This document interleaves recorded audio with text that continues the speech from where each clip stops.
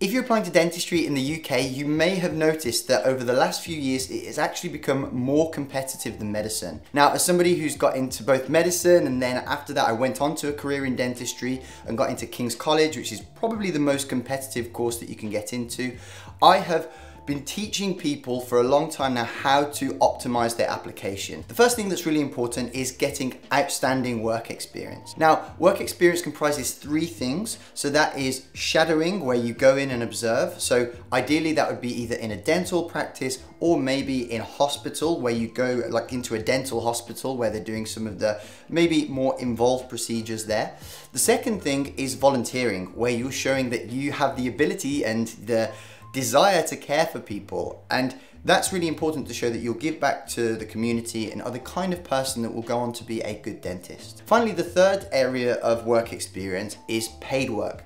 Now, in paid work, unlike the other two, where really, if you're shadowing, you're just a fly on the wall, or maybe in volunteering where you're not necessarily relied on to be there, when you have a paid job, they are relying on you. You have the responsibility to be there, and you have some duties as well. It could be handling money, it could be having the keys to lock up, it could be dealing with customers. These are all things that when you're applying and you want to show that you're the kind of person that would make a great dentist, they want to see these sorts of skills demonstrated. So a paid job is equally and really useful for showing that and demonstrating that when you apply. If you want to find out more about exactly how to get the best kind of work experience, you can check out this video here where I've gone into those things in much more depth. In fact, this entire channel is dedicated to dentistry and medicine applications, which is what we do at FutureDoc. So if you want to keep up to date with all the latest and basically have your finger on the pulse of what's happening in the application news, check out our website where you can sign up to the newsletter, or you can subscribe to the channel and hit notifications to make sure that you don't miss out on any important information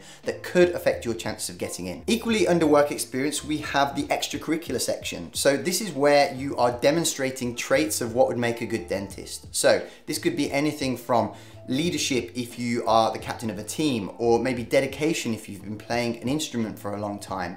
Even things like if you arrange summer research experience. There are lots of things that we work on with our students to basically make sure that you separate yourself from the crowd and just make sure that you stand out in a sea of applications. The second element that's really important is the aptitude tests. Now, those are pretty much all the UCAT, unless you're applying to Leeds, which is the BMAT. However, as of October 2023, that will be the last ever sitting of the BMAT, where I assume Leeds will adopt the UCAT, but that is yet to be decided. So pretty much for every wannabe dentist, you will be sitting the UCAT. Now, the UCAT is simultaneously overvalued and underestimated. Now, what do I mean by that? Well, basically every year we get people who come to the FutureDoc program because they didn't get in the year before when they applied to dentistry, and they can't understand why they got a good UCAT score and that they didn't get a place.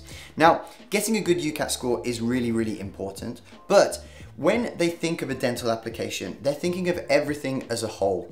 Now, I'm training my students to say, look, we are preparing for your interview now, because when they get to interview, they want to see the full package. They don't want to see somebody who's just got a good UCAT score. They want to see all of these elements done to a high level that we're going to discuss here. Now, the next element is making sure that you write a really outstanding personal statement that gets you invited to interview, but also sets the tone for how your interview goes. Now, the personal statement is used differently by different universities, but that doesn't mean that you shouldn't pay attention to it, because what it will do is really help you demonstrate just why you're a great candidate, and also really show off some of that amazing work experience that you've built in the past. Even if the university doesn't use your personal statement to select you for interview, a lot of the time, I and other interview panelists I know for sure will use the personal statement at interview to pick things to ask you about. Now, this is where I talk about the application being an all-encompassing thing, and you can really set the tone for the interview based on what you write in your personal statement. When I'm interviewing people, what do? I flick through their personal statement, look for standout things, and use that as fuel for questions to ask when I'm interviewing. The pro move with this is to actually set the tone already before you've even got to interview. And you do that by how you write your personal statement, but also some hooks that you lay. I will read personal statements and I know that I'm going to ask a question about it. So with my students, when I'm helping them and going through their personal statement with them, I deliberately lay out some things that I know they're going to ask questions about that you can be comfortable speaking about at interview, and then you can almost know and prepare a really solid answer so that you can really smash that at interview knowing that it's coming. The next really important thing is choosing the right dental schools for you. This is a very individual thing and something with my students that we'll spend hours selecting, because you can get the two exact same students, you know, similar UCAT scores, similar experience, similar grades, and one will get maybe 4 interviews and 4 offers, one will get 0. And it's down to choosing the right university that suits your individual strengths. And then of course, the final stage is interviews. So really the way to do well at interview is a few things. The first thing is you need to get your knowledge to a very good level so that you aren't pretending and trying to blag it, you are looking like the real deal. This also comes back to your work experience, so that when people ask you to reflect on some experiences, you're not just leaning on 1 or 2 things, but you're pulling from a wealth of experience, and you're very relaxed because you have lots of stuff that you're not trying to remember. It will just come to you because you've lived it. But the final and most important thing that I work very hard on preparing my students for is being prepared but not rehearsed. Rehearsed is when you have pre-canned spiel and you kind of crowbar those things into scenarios that don't fit or questions that aren't quite right.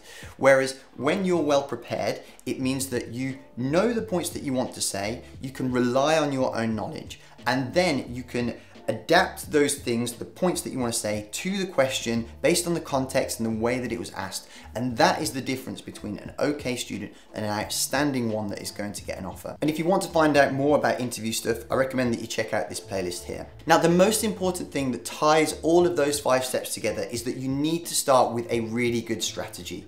You need to plan out the dental school application, understand the timings, and if you want to go to our website, you can sign up to the newsletter where we'll keep you up to date with everything. Also, there are some free resources where you can get a free timetable to keep on track of this. But really, the very first thing I do with my students that join the program is we sit down and map out all of these 5 steps. How are we going to smash each one? How are we going to allow the time to prepare for each one so that it's not stressful and it's very calm and organized, so that we can just do things very methodically and make sure that we maximize the points available for each of those single areas. And that is why our program is so successful. If you want to have a look at that program and see how we help people, check that out here. Otherwise, have a look at some other videos on the channel to help you get into dental school. But otherwise, I'll thank you for watching and best of luck with your application, and hopefully see you in one of those videos.